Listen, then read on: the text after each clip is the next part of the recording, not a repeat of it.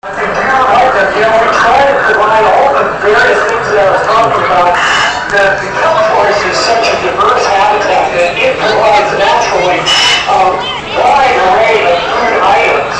And we try to mimic that as best we can, but we are constrained by having to get food that is not only high quality but sustainable.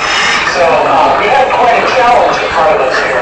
It is kind of a challenge. And just to point out some of the players here, you've got like 3 sharks swimming around in front of you at the moment.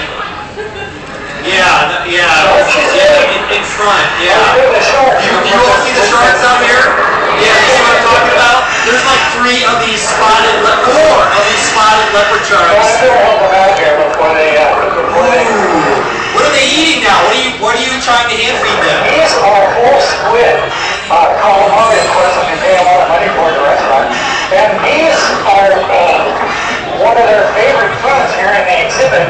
These leopard sharks out in the wild will eat other things. So if you look at the leopard shark's mouth, you can see that it's pretty small and it's slung under its head. So that tells you that it eats little things close to the bottom.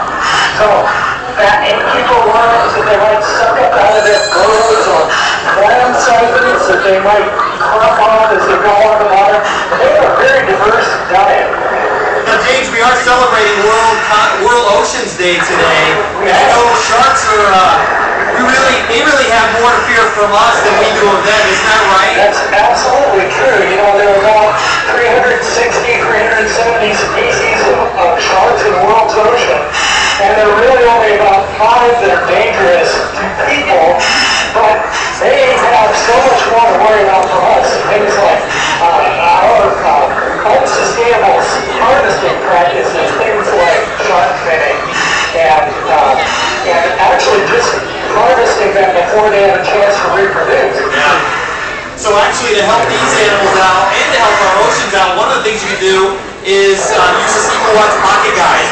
And like James was saying earlier, we try to buy all of our seafood that you see right now being fed to our animals using the Seafood Watch program.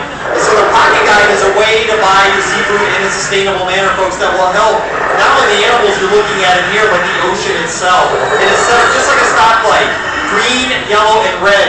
You can buy the animals in the green, use caution for the animals in the yellow, and try to stay away from buying